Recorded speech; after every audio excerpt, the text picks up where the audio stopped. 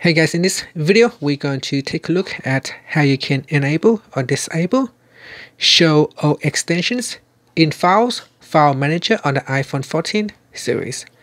First, let's go back to the home screen by swiping up at the bottom of the screen, and on the home screen tap on Files, or you can open up Files from the app library.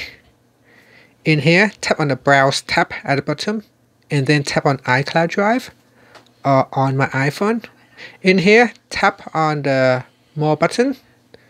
From the pop-up menu, tap on View Options and then tap on Show All Extensions to turn on or turn off Show Extensions on your iPhone. So you can see here at the moment it shows a PDF extension.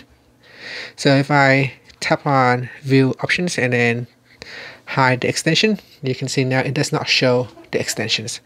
And that is how you can show files extensions in File Manager.